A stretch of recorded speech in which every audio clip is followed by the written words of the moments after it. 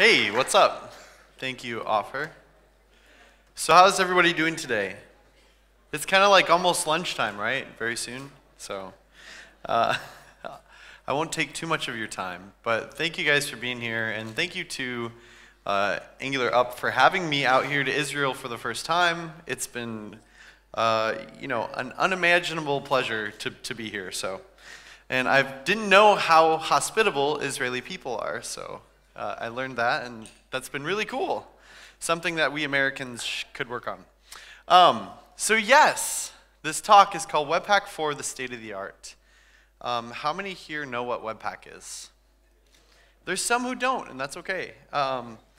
It gives me a good context. Who uses Webpack today or depends on it at their job every day? That's awesome. Who here knows how it works?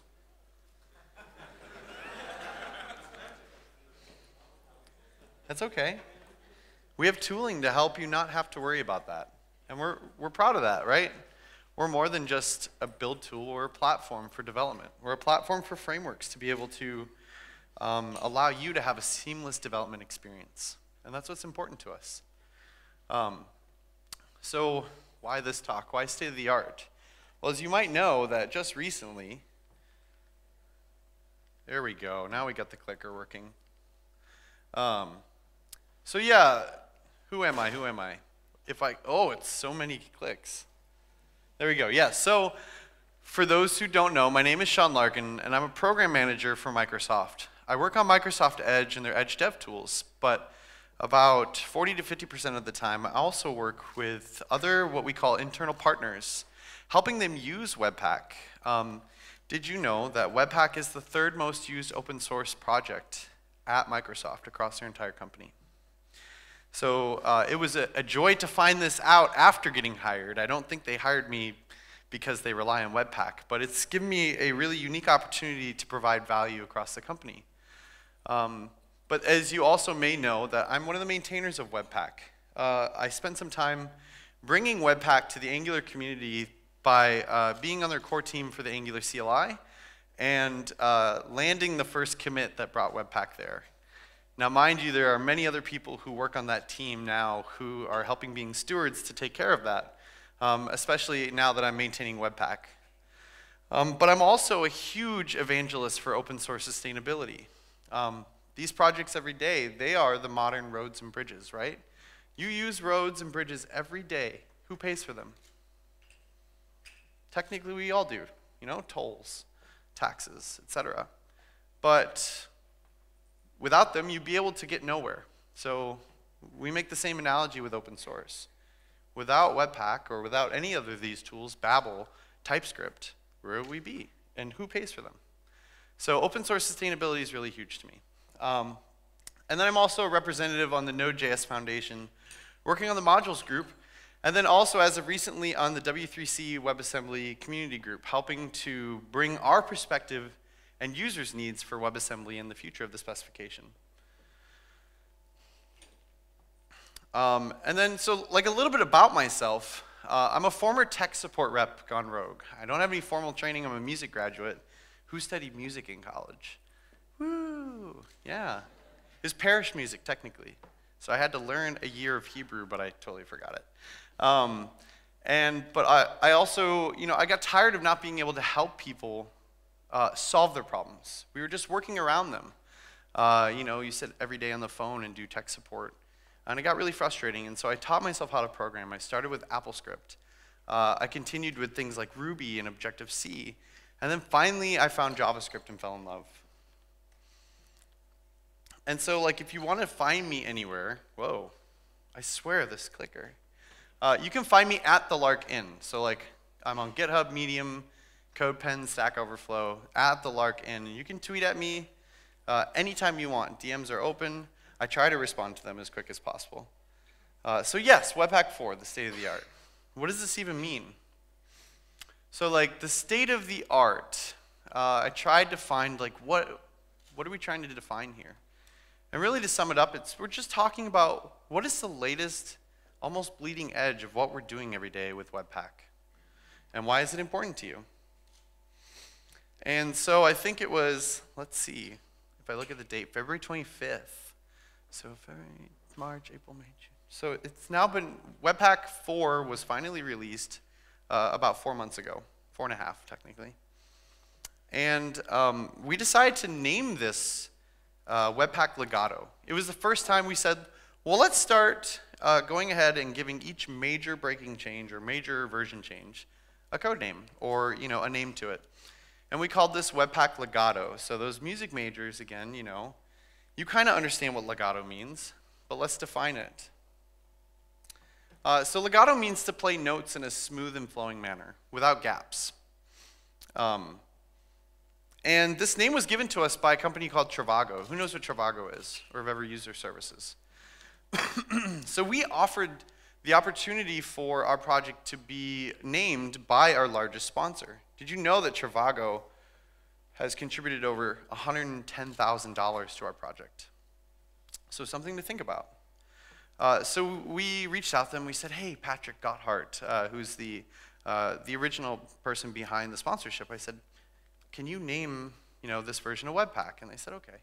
So they sent this message. They said, at Trivago, we usually give our projects a name or a musical theme. And so, for example, our old JavaScript framework was called Harmony. And our new one is called Melody. And on the PHP side, we use Symphony with a layer on top called Orchestra. And so we thought that legato to us means to play each note in sequence without gaps. And Webpack bundles our entire front end without gaps, the CSS, the JavaScript. And so we really believe that legato is a perfect fit. And we thought so too. We thought it was really special. And it's not just Trivago. I mean, you can see there, at the time it was 70,000 when I took this slide. But all of these companies here are responsible for helping ensure that we are still building today. And so, if you represent one of these companies, if you work for one of these companies, or if you're one of our individual backers and sponsors, I couldn't even get all of them on the same slide. So there's I think twice as many as what you see here. So, I always like to give this opportunity, but why don't we give them a hand? Because without these people and these sponsorships, we would be nothing today. There would be no Webpack 4, I don't think, or 3. And to take that a step further, in the month of March, we gave out $32,000 in rewards or expenses for contributions that were made to our open source projects. So what you may not know is that we have this platform called Open Collective where you saw all these sponsors and backers, and half of this money goes towards giving back to the contributors who contribute on a consistent basis. And we've had our largest contribution base in January with over 1,000 individual contributors. And it's been growing since. So let that set kind of the scene of where we are going and how much our ecosystem is growing. So what Webpack 4? What is it about? We wanted to define 3 things that kind of really set the stage for what we were going to focus on and how we were going to implement it. And so the first one was smaller and faster builds. And then next was modernization. And then finally, developer experience. Last but not least, developer experience. So to attain smaller and faster builds, it's kind of contradictory when you think about it. To have smaller builds or create smaller bundles, you're having to do more static analysis. And you're going to have to process more of the module graph. But on the other hand, for anything to be faster in programming, you can only do 2 things. You can do less work, or you have to reuse work that's already done. So you can already kind of see that this was going to be a challenge for us. So we decided to do some things, take care of the low-hanging fruit first. So we completely rewrote what we call the chunk graph. And we'll talk about more how we did this and kind of what were the breaking side effects to this. But we rewrote the chunk graph completely.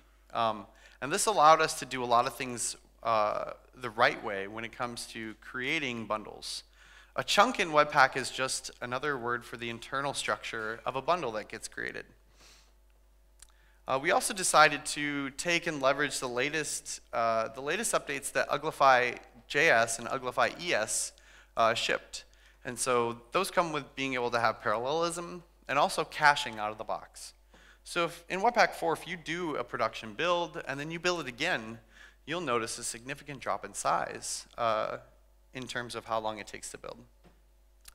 And then we decided to move a lot of our internal data structures, like objects and arrays, and convert them to the things that were more appropriate in JavaScript, like maps and sets. Who uses maps and sets day to day? If you don't, give it a try. But then we dug deeper. We dug deeper, and we decided to completely rewrite our plugin system. You might say, like, Sean, that's kind of a big deal. If you understand how Webpack works under the hood, you'll know that everything in Webpack in our source code are plugins. We're a complete event-driven system that writes our own plugins, the same plugins that you use today in your configurations. But what this allowed us to do is leverage a technique called monomorphism. And so hooks are now monomorphic. Who knows what monomorphism or polymorphic means in JavaScript or just in programming? So I'll explain an example here. So this is a function from our plugin library. It's called tappable. So if you've ever heard of tappable or if you've ever seen a previous talk by me, I talk about this a little bit more in depth. But how this works is that Webpack has about 6 or 7 classes that extend this library. And this library provides functions that allow you to emit events in a different variety of ways. And so you can think of it like event emitter with kind of a custom way to do parallelism, whether it's parallel or async or waterfall or sequential parallel. There's a couple varieties. But what's important here to notice is that how this would work is that you would call this function and the first argument would be a string, which would be the event, just like event emitter. However, what can happen is that you can pass any arbitrary data into the rest of the parameters. And so if you look at the implementation of this function, what this means is that we had to take any number of arguments, and then we would have to actually take and figure out exactly what the data types are or the amount of arguments that would be applied. Now the problem with this is that the JavaScript engines do not know how to optimize what we call polymorphic code. So in this case, we just have any number of args. It could be 1, it could be 6. And so there are techniques that JavaScript engines do under the hood that would allow you to inline the results of these functions if they knew how many arguments there were. And so the intermediate step that we tried to take is that we said, well, there's a lot of functions inside of our code base that just call this function with like 1 arg or 2 arguments or 3. And so why don't we just create these functions, right? And add it to the library. However, this is really unmaintainable because there's about, there's thousands and thousands of permutations and combinations of different arguments, different types, and these functions. And so it would be extremely brittle and hard to maintain and even harder to contribute. And so what we did is we took this technique, we call it lazy compiling. And so what we do is, if we wanted to ensure that we had a unique function with a strict set of arguments per any combination of things hooking up into it, that we would compile it. And we say compile, but maybe if you could read this code, you can see that this is a bunch of strings that we concatenate together and build a function out of it, just based on, like a switch case. And then at the bottom here, we call new function, and we pass those static arguments. But now, we've created this determinism, right? So now, for any given case and any given amount of arguments, we have one function. And that is the same function that's going to be used every time for that exact combination. And so this ensures what we call monomorphic. We can guarantee that there's an exact amount of arguments for this certain case when it's called. You might be like, Sean, this makes no sense. What is this monomorphism? So if you do have questions or you want to look it up, I have a link here. But there is a really brilliant engineer called Vyacheslav Egorov who wrote an entire blog series about this. And and he contributes to V8, and so it's super interesting why he wrote this. But if you're on Twitter like all the time like I am, you may have seen he also tweeted something called, maybe you don't need Rust and WebAssembly to speed up your JavaScript. And so this was super interesting, and there's the link to the tweet. But after reading the post, I was like, that looks familiar. And of course, Tobias, the original author of Webpack, was like, hey, we use that technique. And so here's an example right from the blog post. It even shows, they compile based on templates and call new function. And so this is the exact same technique that we're referring to. But as you can see here, as I call V8 Senpai, Benedict Moyer, the engineering manager for V8 on Node in JavaScript, don't use this in your user lane code. Don't do this at home. This is really unique and only necessary for projects that are literally, calling the same function hundreds of thousands to millions of times over and over and over again, and that need this optimization. So Sean, was this crazy amount of abstraction worth it? Was it worth it? We decided to just yield the numbers and see.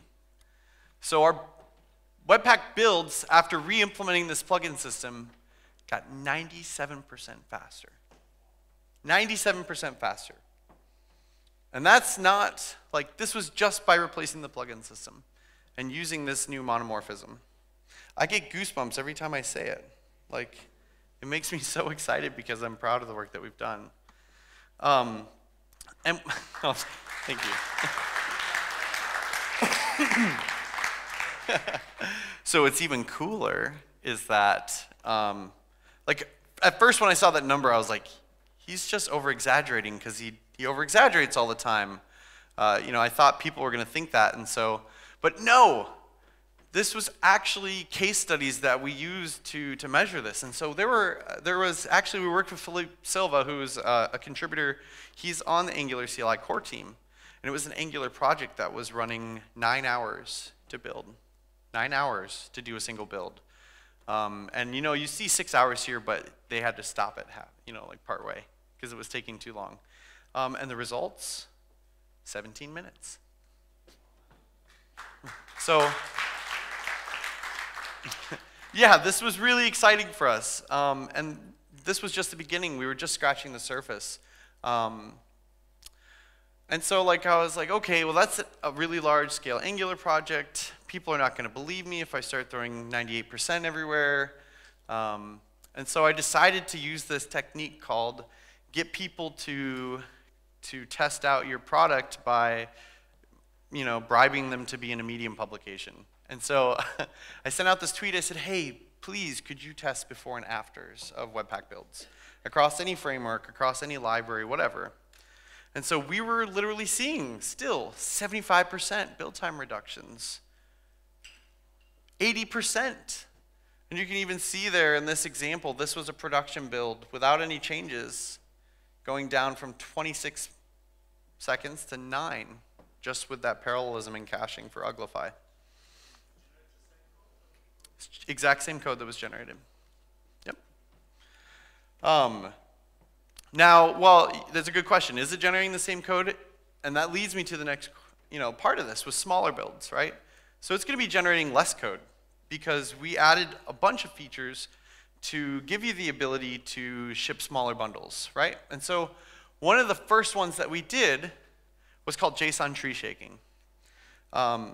We decided JSON is really just a stricter set of JavaScript, right?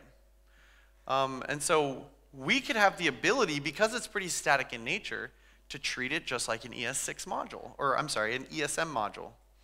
And so we decided to give people the ability to actually, when you import one property from a JSON file, just as if it was an ES module, let's say it has 2 properties, you'll notice that only one gets pulled into the build in production mode.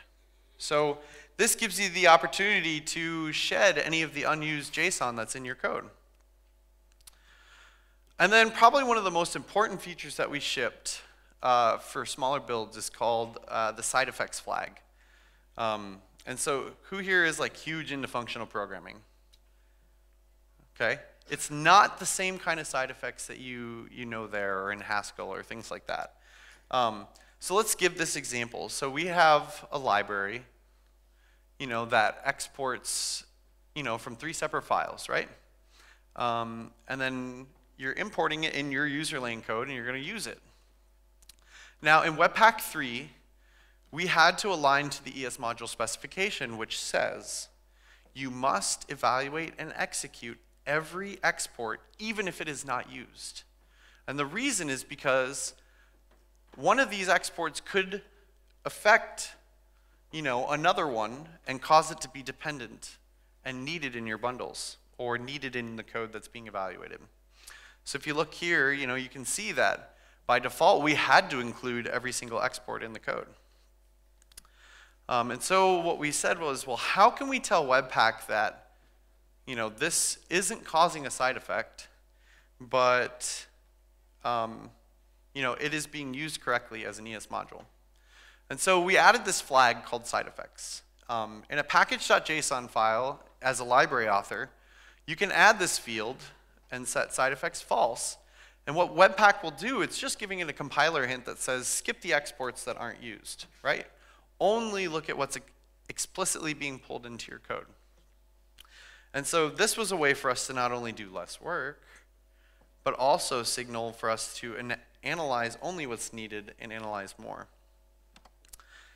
Probably one of the most trademark examples that I love to give is that John David Dalton, or JD, you know him as the author of Lodash, right?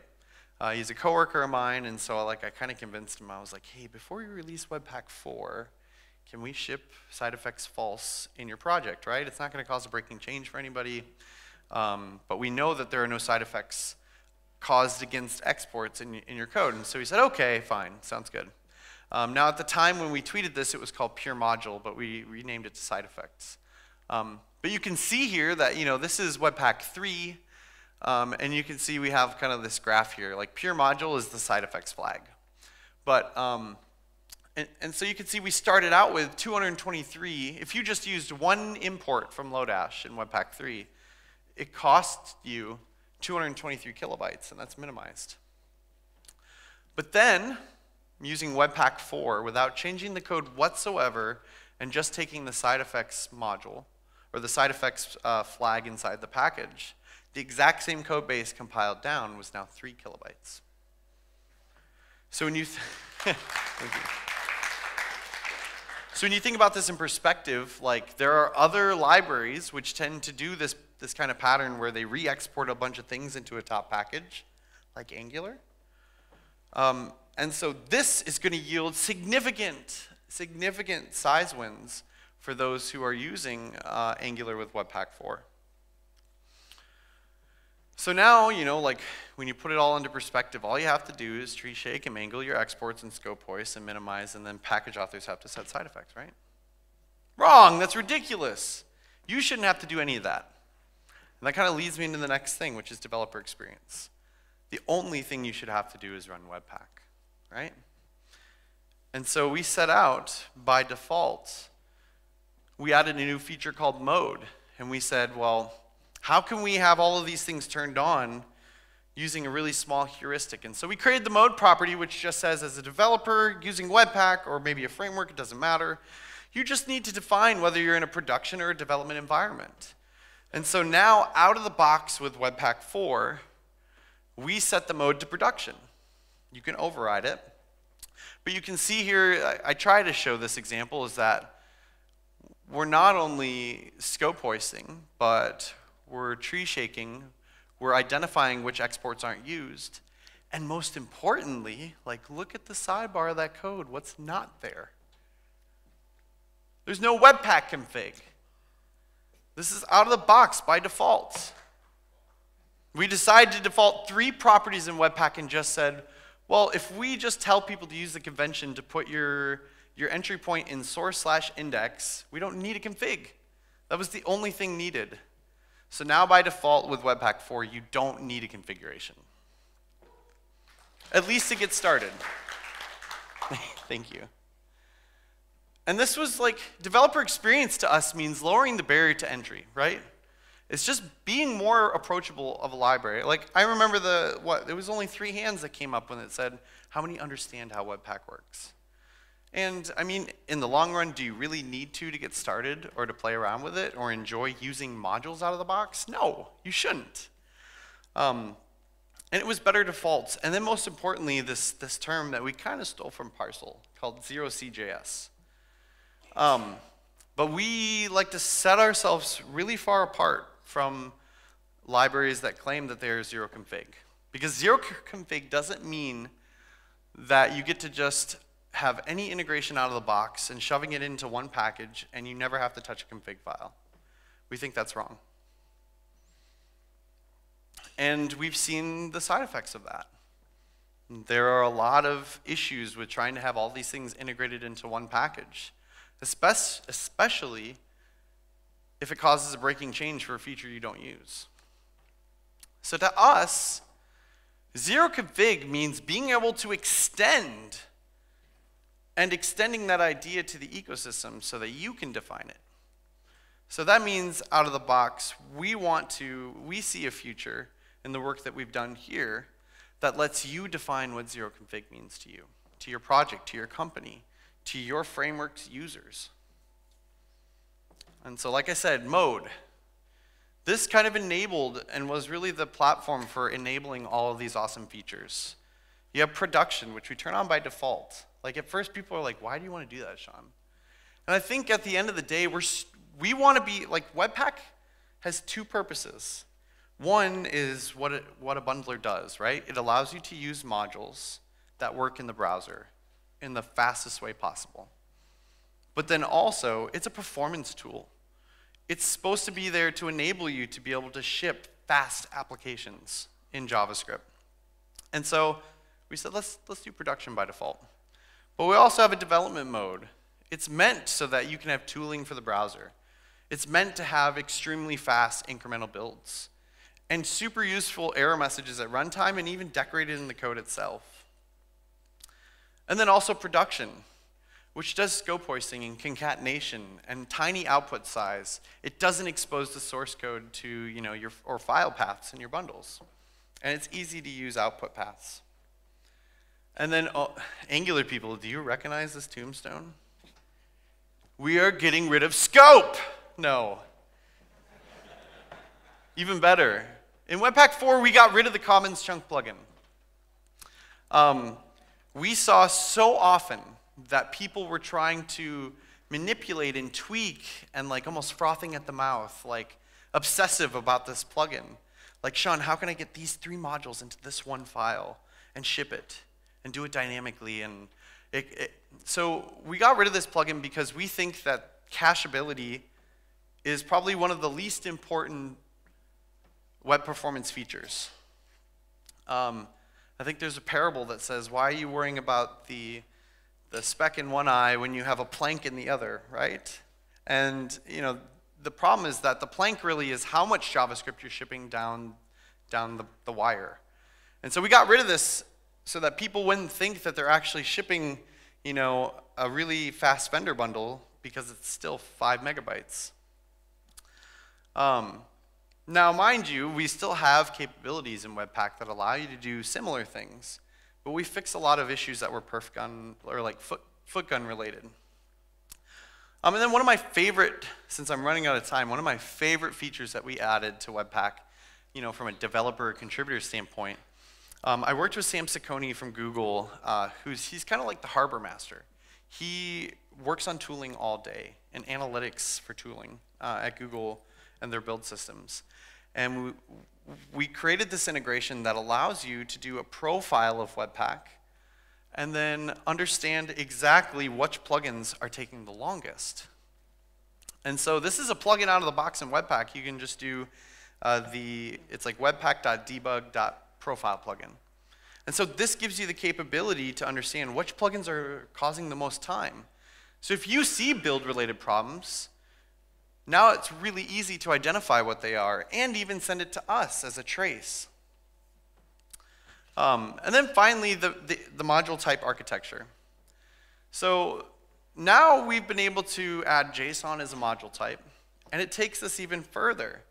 we're going to add other assets as a module type to be able to have them as first-class citizens out of the box. So this means you could maybe have an HTML entry point. This could also mean that you can use things like Walt, which looks like TypeScript, but actually compiles to WebAssembly under the hood. And it also allowed us to do things like drop Node v4 support. So now we can ship WASM in our own code for those who are using Node v8 and running Webpack. And we're even working on that right now through Google Summer of Code. And I mean, this is just scratching the surface. So like, there is a huge amount of changes that have been made. And I encourage you that even if like you're using Angular at work today, just go ahead and download Webpack and spin up a project just with ES modules, right? Interact with the DOM, do whatever. And experience what it feels like, to get started with something that's zero config, or to really understand the power of what Webpack is providing. And at the end of the day, it was these three things. It's smaller and faster builds, and modernization, and most importantly, the developer experience. So, of course, like I'm running out of time, so I'll just slip to one of my last slides and just say, go ahead and build, try it today. Well, I had more slides, but try Webpack, out of the box, use our CLI and see how it is. And of course, if you have any questions, you can always reach out to me on Twitter or whatever, come find me afterwards, but thank you guys.